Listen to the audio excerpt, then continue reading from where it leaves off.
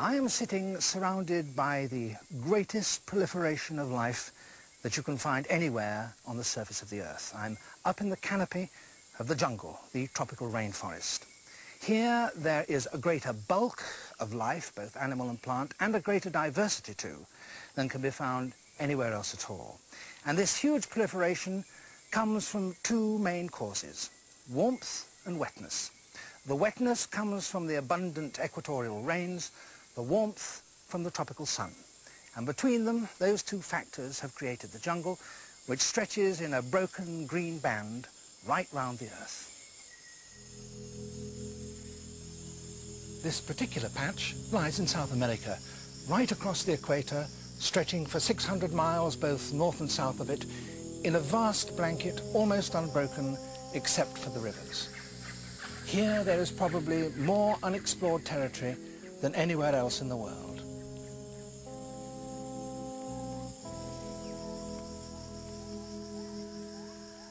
Travel east from here, along the course of that greatest of rivers, the Amazon, and you reach the Atlantic.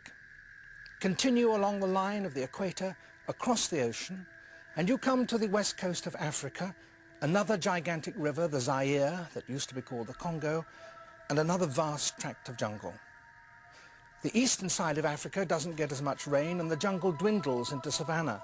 But across the Indian Ocean, the great green rainforest reappears along the western edge of India and Sri Lanka. It covers Southeast Asia, Burma, Thailand and Malaysia, the huge islands of Borneo and Sulawesi, and the smaller archipelagos of Indonesia, and farther east still, New Guinea. Beyond lies the vastness of the Pacific, for the most part empty of land except for scatterings of tiny islands, until, having girdled the earth around the equator, you come back to the greatest expanse of all, the Amazon jungle.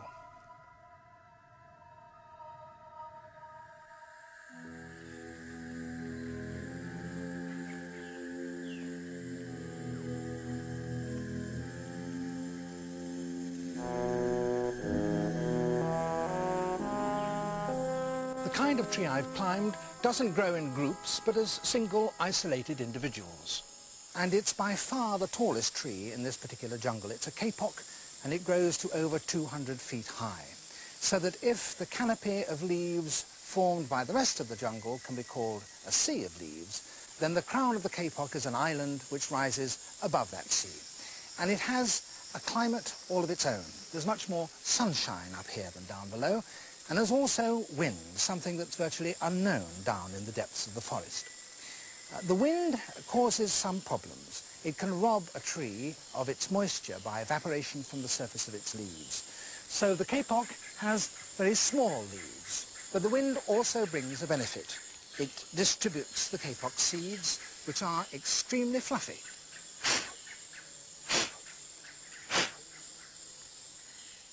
And they float gently across the top of the canopy for mile after mile. The crowns of these giant trees are the home of the biggest and most fearsome of all jungle birds. There are flying hunters very like this one in most jungles. In South America, the harpy, in Africa, the crowned eagle, and here in Malaysia, the hawk eagle. All patrol above the surface of the canopy, occasionally plunging down into the leaves at great speed to seize a squirrel, a bird, or even a monkey. And all produce just one nestling, which they must feed with meat for almost a year, until it too is big enough to hunt.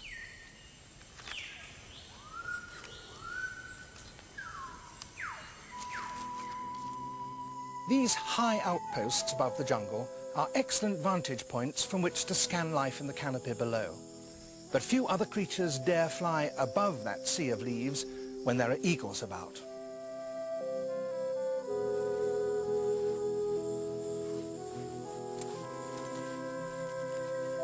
Coming down from the airy, sunlit branches of the kapok, you leave the breeze and the dazzling sunshine and enter a different world. Here, the warm, still air is heavy with moisture.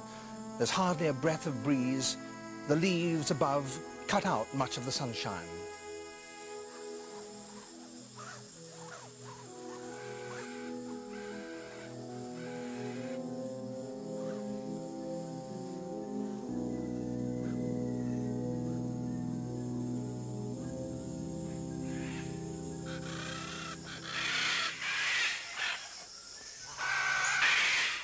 the canopy. Millions of leaves stretching in a vast, endless mosaic of green, each individual leaf exactly angled to collect the maximum amount of light. Many have a special joint at the base of their stalk that enables them to twist and follow the sun as it swings overhead. It's an isolated world, many of whose inhabitants are born here and will die here without ever leaving it.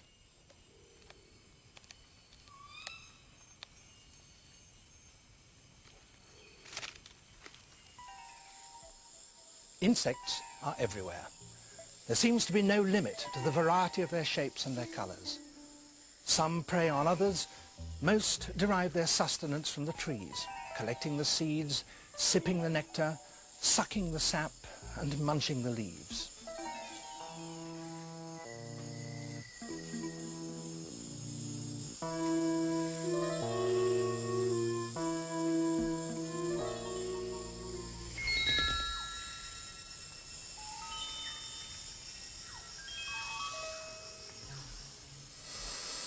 Weaver ants use the leaves as walls for their nests. Workers with their feet hooked on one leaf lock their jaws on the edge of another and haul the two together. While they hold the leaves in position, other workers use the colony's grubs as tubes of glue, gently squeezing them so that they produce threads of sticky silk which they weave back and forth across the junction. Eventually they produce an enclosed globe within which they can rear their young.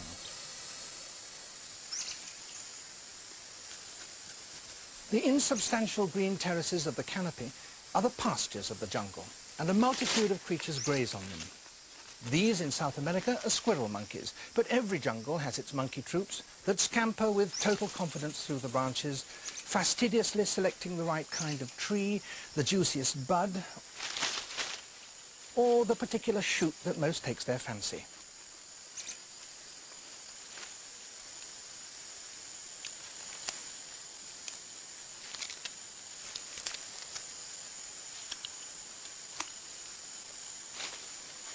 There are no seasonal changes here comparable to winter and summer farther north, so there's no one time for the shedding and the renewal of leaves.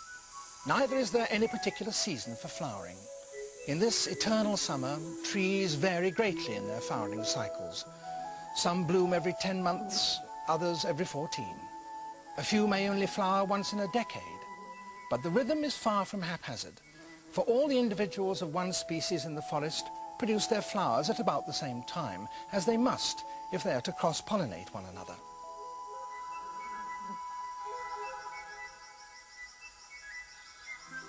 With so little breeze within the canopy, the trees can't rely on the wind to do the work of pollination.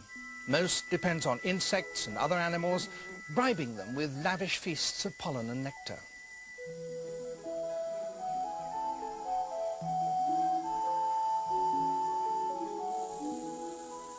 Bigger creatures have to be persuaded to transport the heavier seeds. Their rewards are the fruits. Birds do much of this work during the day, swallowing the entire fruit, digesting the flesh and voiding the seeds later and elsewhere. At night, other creatures take on the job. The majority of bats eat insects, but in the tropics many have specialized in collecting fruit and live on nothing else.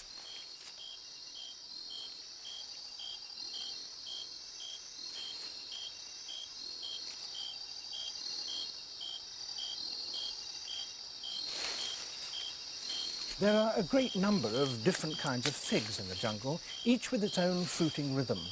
Since the bats are such accomplished flyers, they can range far over the jungle and can always find figs of some kind ripe somewhere. Some feast on them in the trees. Many prefer to carry them away and feed in the familiar safety of their roosts.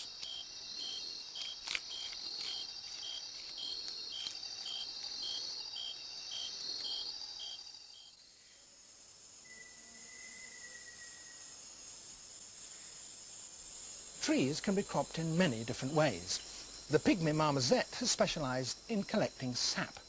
The front teeth in its lower jaw project forward, and with them it scrapes away the bark, causing the sap to run.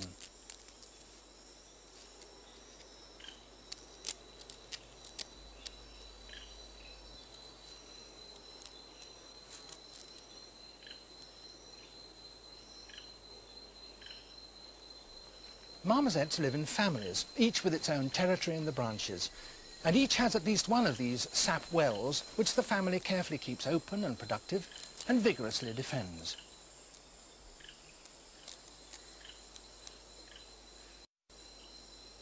Still though the air is, it carries the microscopic spores of ferns and mosses which lodge in the crevices of the tree bark and sprout.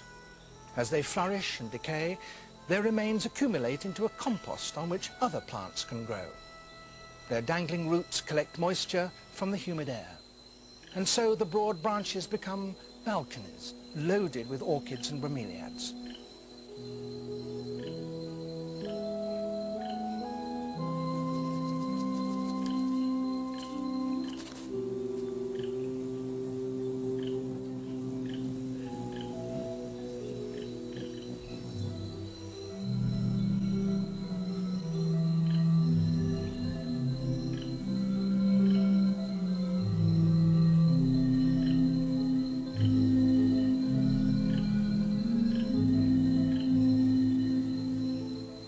Bromeliads are relations of the pineapple, and each one has its own population of animal lodgers.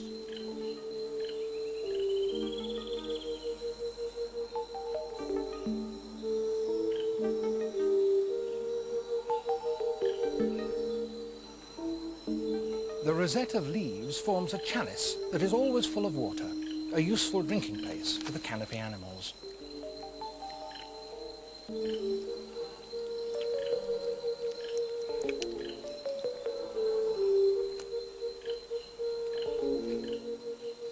For some frogs, it's more than that.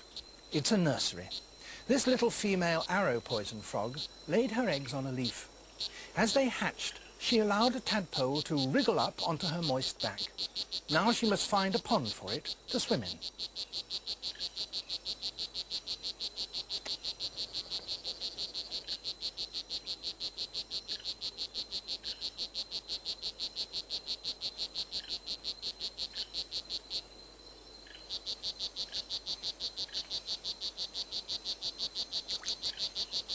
She reverses into the water and allows the surface tension to pull her tadpole off. Several species of arrow poison frog use bromeliads like this, and most regard their parental responsibilities as being over at this stage. Mosquitoes are likely to lay here, so with luck there should be some wriggling larvae for the tadpole to feed on. But this frog doesn't take that chance. Every 3 or 4 days, she returns to every plant where she left a tadpole, and in each she lays more eggs.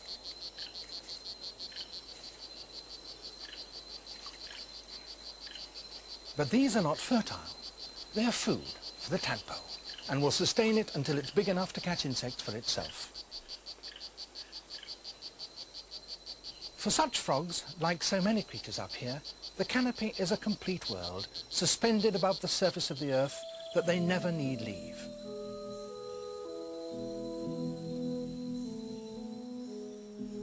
When you descend from the canopy, you leave behind the most densely populated part of the jungle and enter a kind of aerial halfway house of spindly saplings, hanging lianas and bare branchless trunks.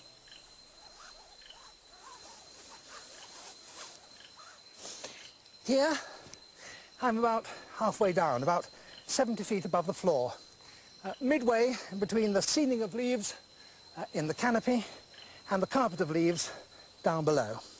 Up here, there are very few leaves. These huge tree trunks don't sprout very many. There's nothing much but empty space. So very few creatures come here to feed. And apart from birds and some flying insects, the only creatures I'm likely to see are those that use these huge tree trunks and the dangling lianas as vertical highways between the world above and the world below. Snakes with no legs and claws with which to hold on might not seem to be well suited to climbing, but in fact some can ascend the vertical trunks with astonishing ease. The paradise tree snake of Borneo maintains its grip by pressing sideways with its coils and propels itself upwards by sending ripples down the line of angled backward-pointing scales on its underside.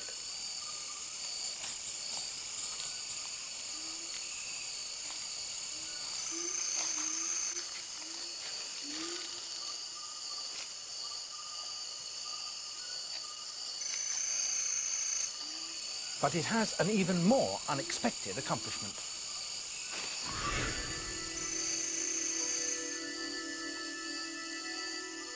By pulling its ribs forward, it flattens its body, turning it from a rod into a ribbon so that it catches the air. And by waving its coils, it can, to some extent, control the direction of its glide.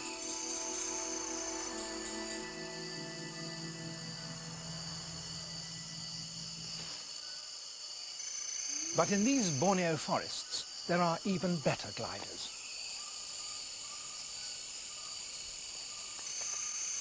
This squirrel has a cloak of furry skin that stretches from its wrist to its ankle. When it's about its normal business, the skin looks a bit untidy, as though the animal were rather sloppily dressed. But when the squirrel leaps, then it becomes the very summit of gliding grace.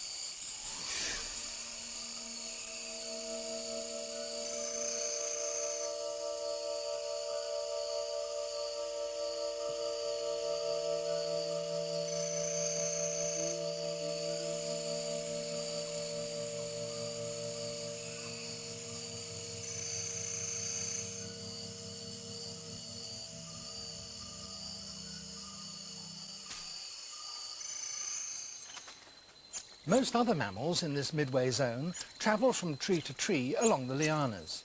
Marmosets are capable jumpers and confidently leap a yard or so.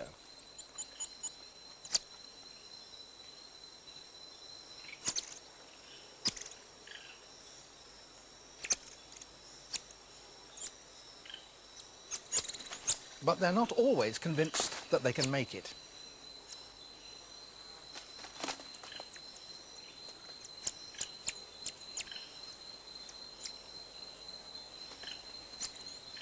The wakari is not nearly so athletic.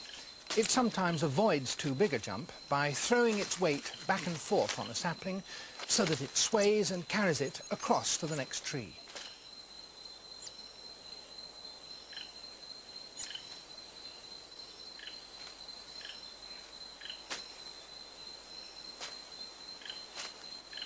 Few large creatures visit this middle part of the jungle to feed, for there are comparatively few leaves here. But lizards scuttle up and down the trunks, for there, as almost everywhere else, there are insects to be collected. Spiders hunt here too.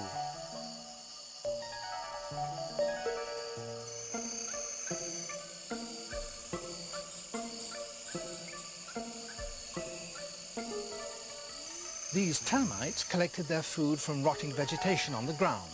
They're laboriously carrying it all up here because it's up here within the trunks that they have built their nest.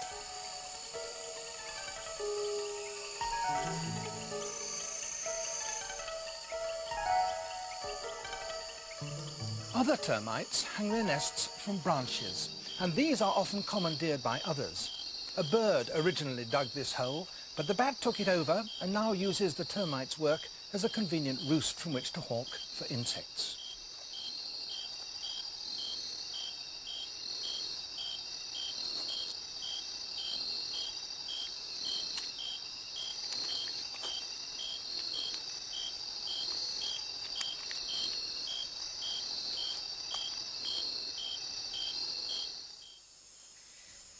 The pillar-like trunks of the huge trees provide homes for a few birds. A big bird like a macaw needs a nice open approach to its nest, and a hole here is relatively safe, for few non-flying robbers can reach it.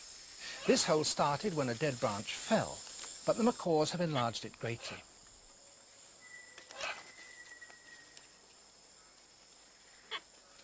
They usually have just 2 chicks, but keeping them properly fed is a considerable labour, for they will stay in the nest hole for over 3 months.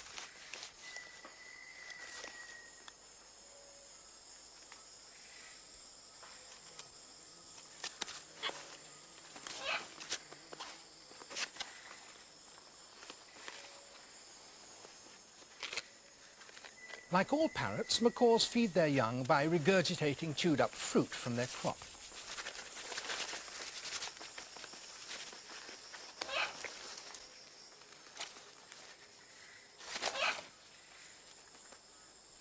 Both parents labour away, bringing loads of fruit throughout the day, for it's bulky food and the youngsters need a great deal of it.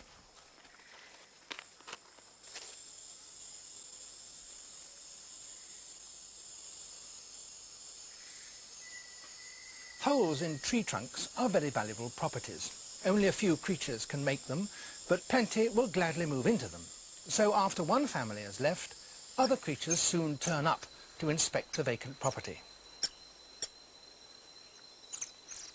The golden lion marmoset, like all its family, is incurably inquisitive. They may already have a hole of their own, but it's always worth inspecting alternative accommodation.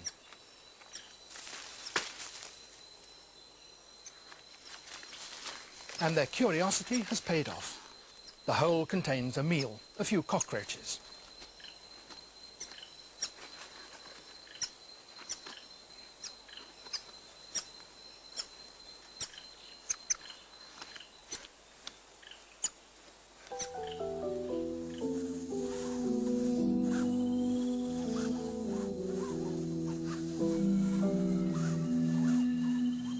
As it approaches the ground, the huge creeper-swathed trunk of the kapok flares out into buttresses, which the tree needs for its stability, for its roots are very shallow. The fact is that the forest floor is not a very fertile place. This is partly because it's so dark, much of the light having been cut off by the tiers of leaves up in the canopy, and partly because the torrential rains wash away much of the nutriment that is in the soil.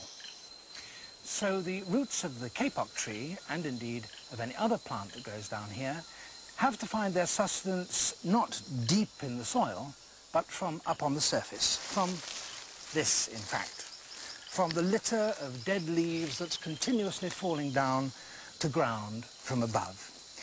And the processes which release that sustenance are in fact very swift. For down here there is very little wind, so it's extremely humid. It's also very warm, and those two factors together suit the processes of decay very well. Bacteria and molds work unceasingly. Fungi proliferate, spreading their filaments through the litter. Within days of a leaf landing, they creep all over it, breaking down its tissues and returning the nutrients it contains back to the soil, where the roots of the trees, close to the surface, quickly reclaim them. And as the fungi themselves flourish, so they put up their spikes and umbrellas from which they spread their spores through the jungle. The most spectacular of all growths on the forest floor is not a fungus, but a parasite. To find it, you must first discover its host, a particular species of vine that grows in Sumatra. If the plant is infected, then a huge solid bud will periodically emerge from its roots. When it's swollen to the size of a cabbage, it slowly, over a period of 4 days, opens.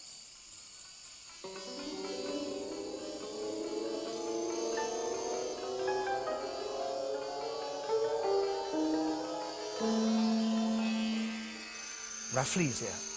Its body is a network of filaments that run through the tissues of the vine, absorbing its sap. It has no stem or leaves of its own.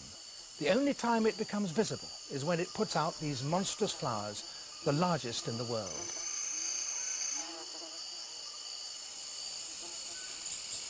The petals are leathery and covered in raised, warty patches. It gives off a powerful smell which to our noses is revolting, for it's the stench of rotting flesh. The local name for it is bungabankai, corpse flower. But that smell is irresistibly attractive to flies which feed on carrion, and they flock here. It's they that pollinate the flower. The seeds are small and probably carried through the jungle on the hooves of pig or deer that might tread on the flower inadvertently and later elsewhere kick the bark of another trailing vine stem and so infect that with another Rafflesia.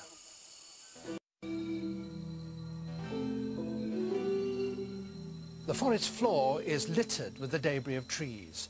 Huge fallen trunks, branches ripped off by a storm, and leaves falling in a steady, gentle rain. It's here that the termites collect their food, removing it particle by particle and carrying it away for treatment in their nest. Their incessant labour, like the work of the fungi, is a crucial link in the life of the forest, for the termites are bringing the nutrients in the wood back into circulation. Few other creatures can eat dead wood and leaves, but lots can eat termites. The workers are guarded by soldiers. This particular kind have nozzles on their heads from which they can squirt a sticky repellent. But they can do little against attacks from above. Spiders sling silken ropes across the marching columns and hanging from them lasso the workers one at a time and haul them up to be eaten in mid-air.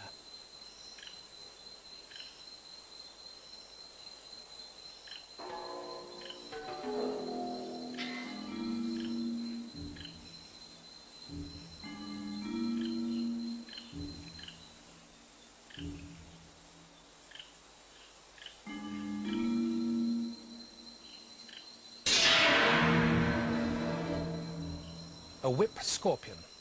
It doesn't have a sting like a true scorpion, but then it scarcely needs it.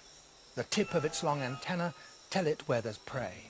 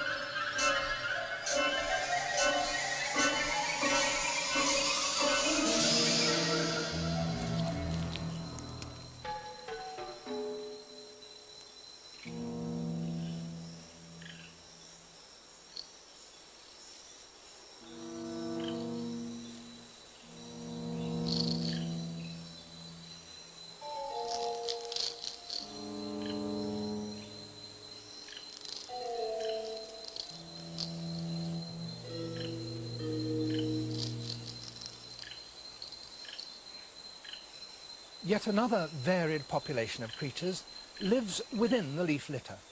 Down here it's always moist, so soft-bodied, wet-skinned creatures can survive very well. A planarian worm smooths its way by laying down a carpet of slime.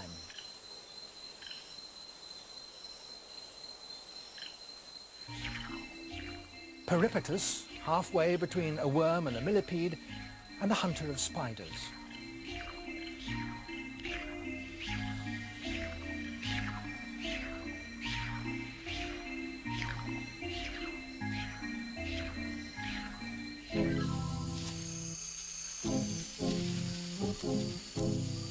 Beetles, one of the few creatures, apart from termites, that eat rotting wood.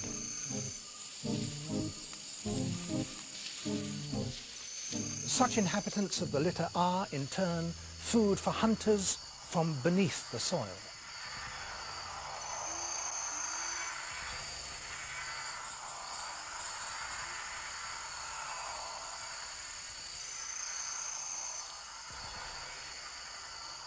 A blind, legless, burrowing lizard.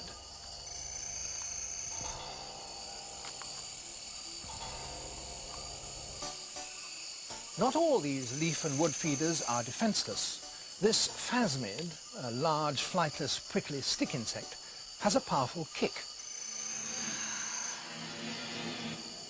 It gives warning of its strength by rattling its useless wing covers.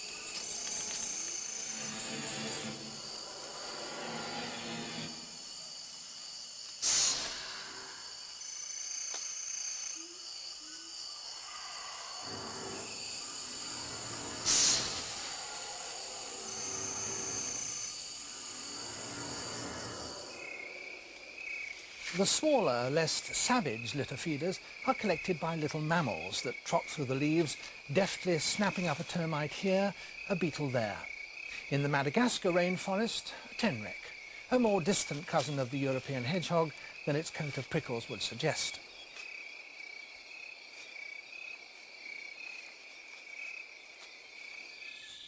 In African forests, the elephant shrew, highly strung, skittish, prone to career off at suicidal speed if it's startled. Its long, sensitive trunk enables it to investigate the depths of the leaf litter with the minimum of noise and disturbance.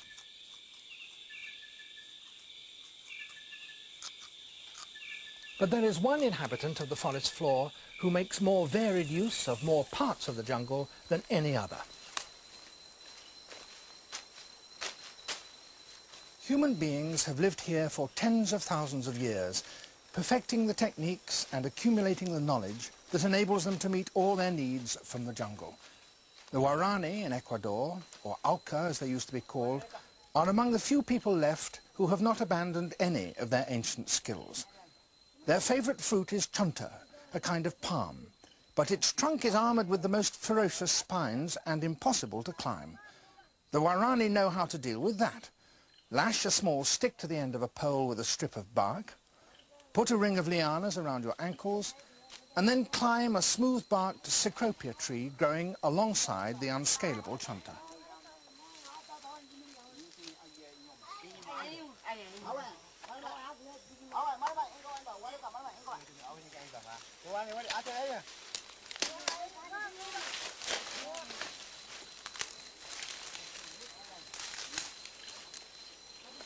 The cecropia doesn't grow next door to the chonta by accident. The Guarani plant one beside every chonta tree they find, clearing a space for it so that it can get sufficient sunshine to grow. Within only a few years, it's stout enough to be climbed.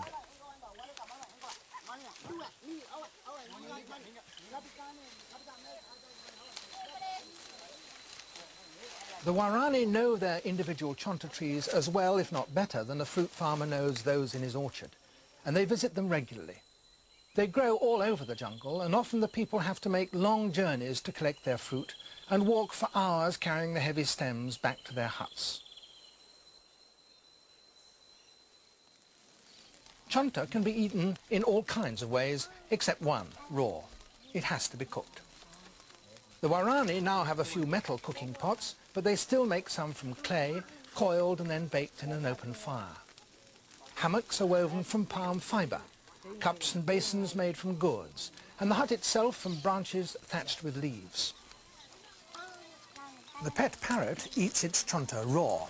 The family are going to get theirs as a kind of alcoholic porridge, and the cook chews it, adding her own spittle so that it'll ferment. The parrot chicks also take their chonta pre-chewed from their foster parents' mouths, just as they would from the beaks of their real parents. The people traditionally are entirely naked except for a string around their waist. In these temperatures, clothes are not needed for warmth. But the Guarani take great pride in their appearance and need little excuse to decorate themselves. The seeds of the achiote plant, when squashed, produce a vivid red paint. Black comes from charcoal mixed with the juice of the juniper plant.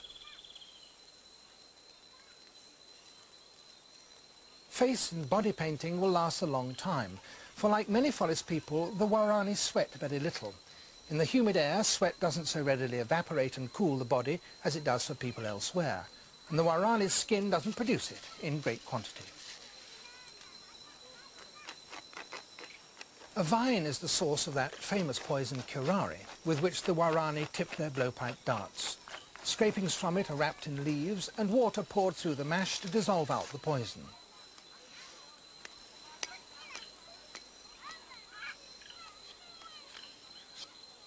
The darts are made from slivers of palm wood. An old steel knife has been obtained from outsiders by barter and is a treasured possession. But even now the Guarani may do this job with a stone blade or an animal tooth.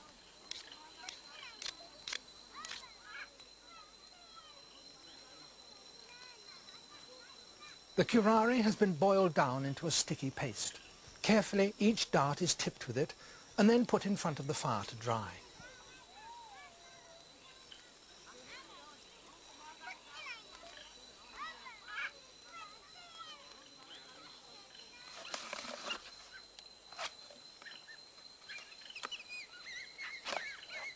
Fibres from the seeds of the kapok tree, deftly twirled round the back end of the dart, will give it an airtight fit in the barrel of the blowpipe.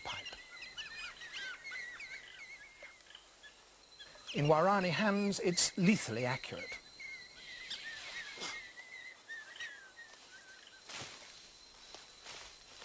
Hunters communicate with one another in the forest by using the buttresses of the giant trees.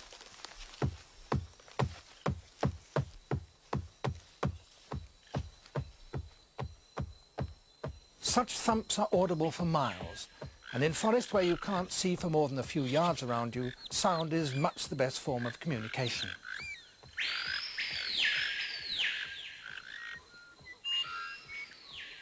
The jungle animals certainly exploit it to proclaim their territorial rights and to summon their mates.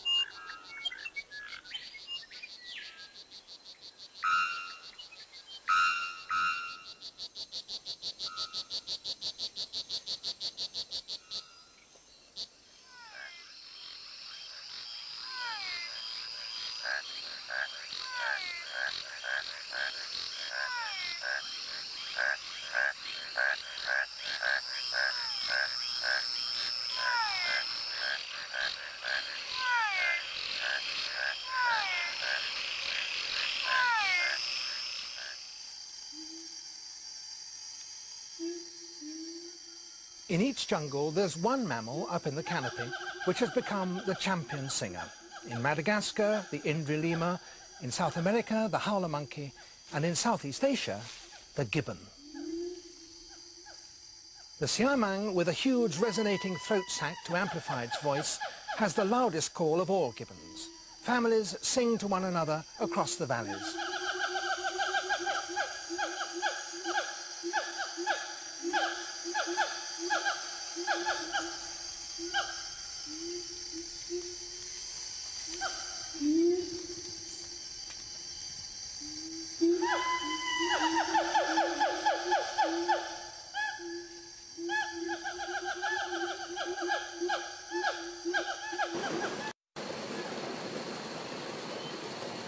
Sound is not so effective beside a thundering waterfall, so one frog that lives in such a place in Borneo uses sign language.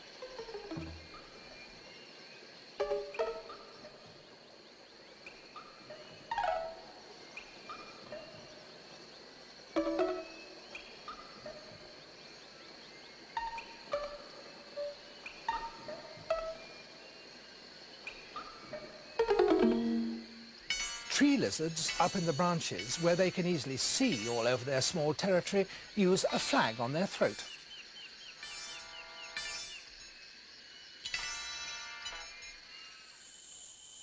Many birds use both media, sound and vision.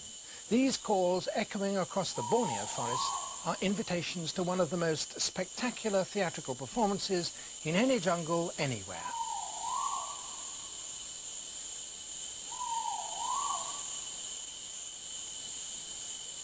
The display will take place on a stage that has been carefully cleared and cleaned by the dancer.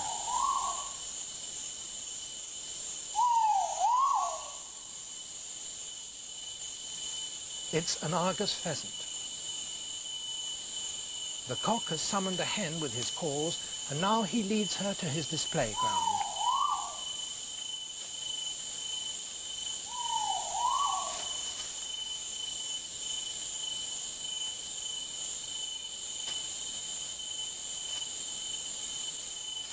The immense fans, lined with eye spots, are the greatly elongated feathers of his wing coverts.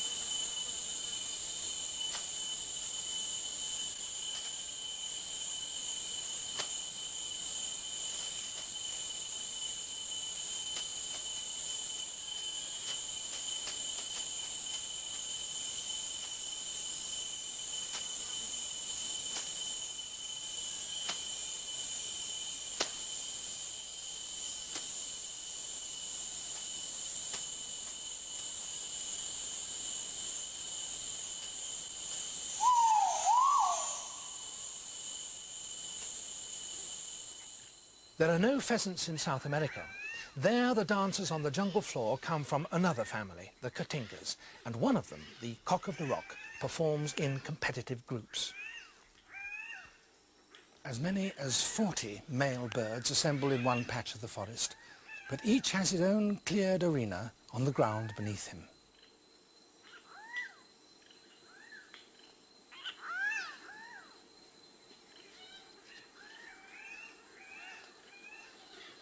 The performers squabble among themselves while they wait for their audience.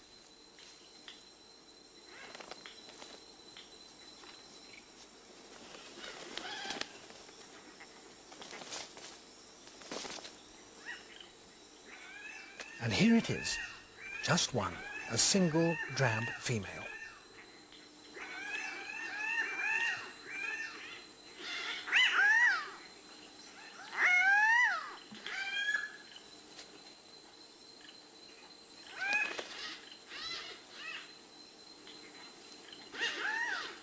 The dancers descend, each to his own stage.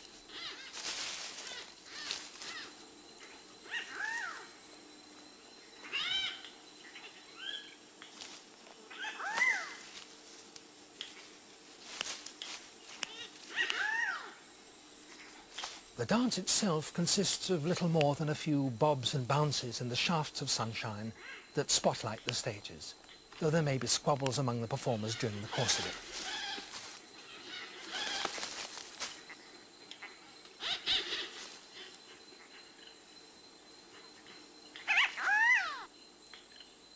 The female may or may not be impressed by the relative merits of the costumes or the dance steps, but in some way she makes a selection.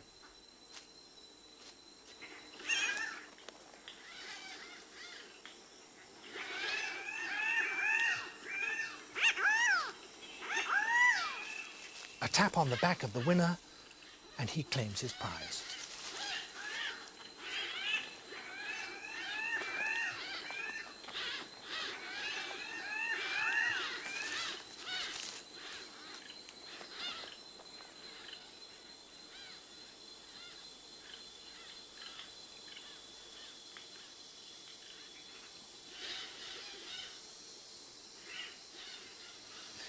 The jungle is a very stable, unvarying place. There's no wind down here. The humidity and the temperature remains very much the same. Even the length of the days and the nights remains almost the same throughout the year down here on the equator.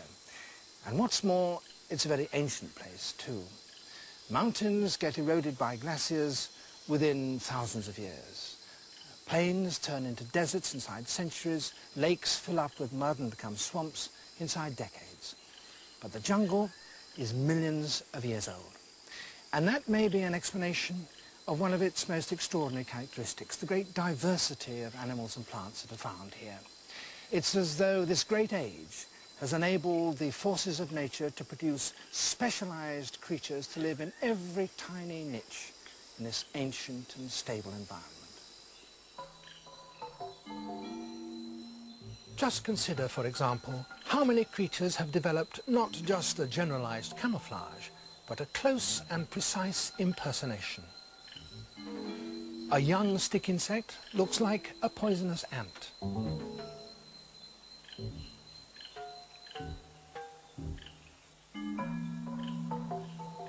Yet, when it grows up, it becomes a prickly twig.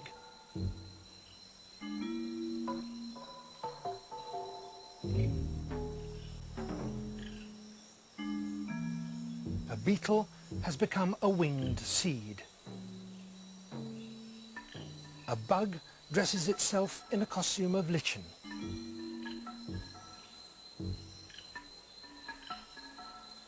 A mantis is a dead leaf.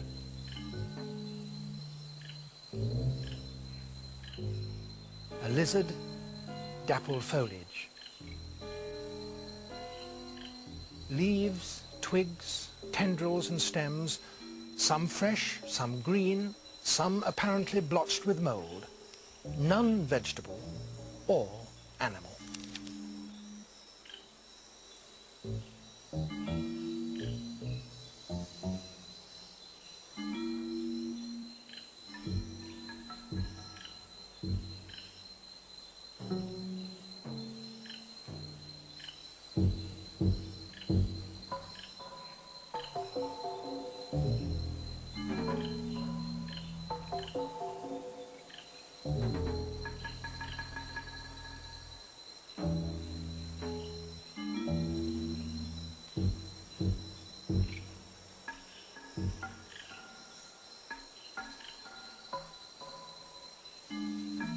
A stump on a branch, no, a bird on its nest, a potou.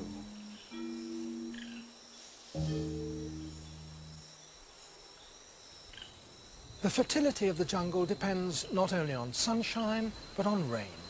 and nowhere does it fall more abundantly than here in the tropics.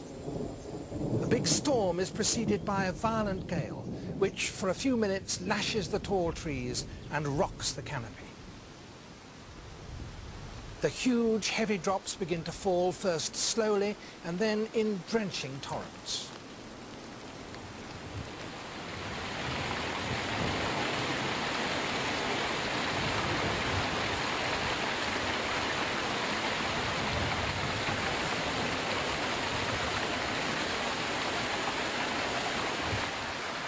In places, the floor of the forest becomes a flood, sweeping in sheets through the trees down to the rivers.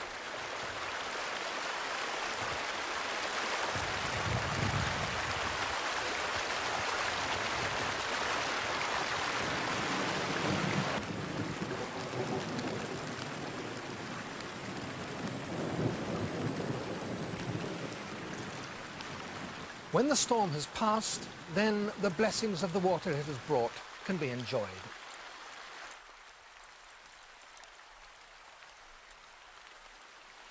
The jaguar is an excellent swimmer and seems positively to enjoy doing so, for it's seldom found far from water. It actually hunts as it wades, catching crocodiles and frogs and even fish.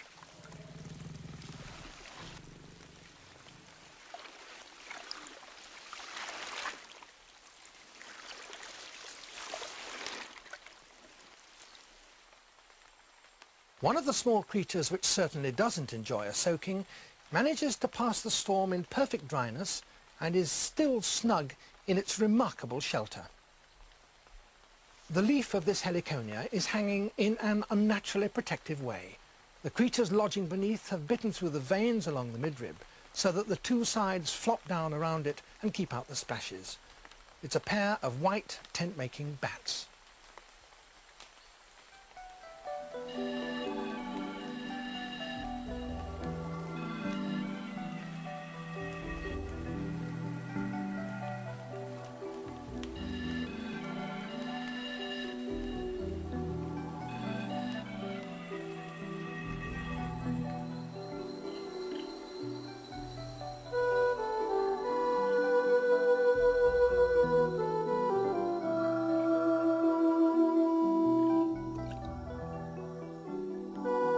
The storm has brought water to the thirsty.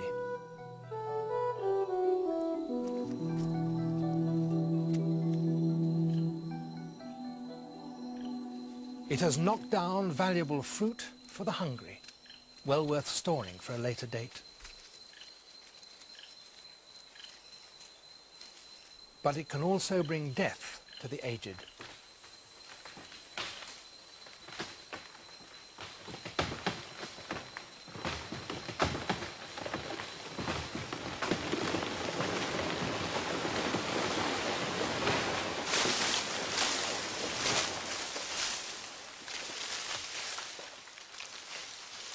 A giant kapok has fallen.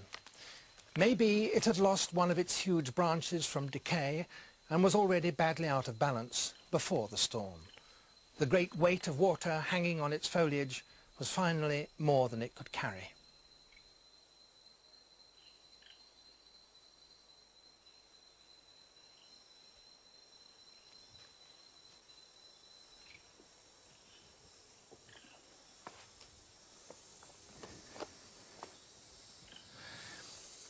The death of this old tree was the starting gun for a feverish race. The competitors are the spindly seedlings mostly buried under this wreckage of branches. Had this tree not fallen, they would have been doomed to an early death, because once they had consumed the food in the big seeds from which they sprouted, there would have not been enough light down here for them to grow any further. But this tree fall has changed all that. The huge rent in the canopy above is both the prize and the finishing post of the race. Those seedlings that can grow fast and get up there quickest will have got their place in the sun, will have spread their branches, flower and set seed. But the rest will have no chance. The process is extraordinarily swift. To begin with, shrubs appear which specialize in open sites like these. They flower quickly and disperse their seeds to other temporary clearings, but in a year or so the sapling trees have overtopped them.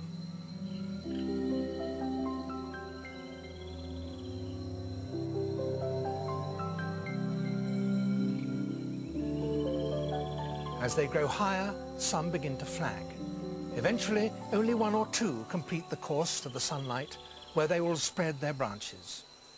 So the jungle floor once more becomes darkened by shadow, and the green canopy is again complete.